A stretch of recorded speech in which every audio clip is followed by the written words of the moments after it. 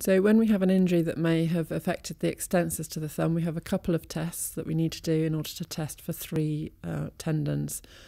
The first one is extensor pollicis longus, and we ask the patient to raise their thumb off the table. So if you just say, can you lift your thumb here?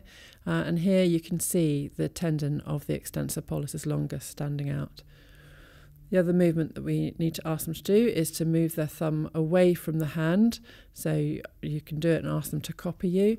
And you can still see the extensor pollicis longus tendon, but around the corner here you can see the extensor pollicis brevis.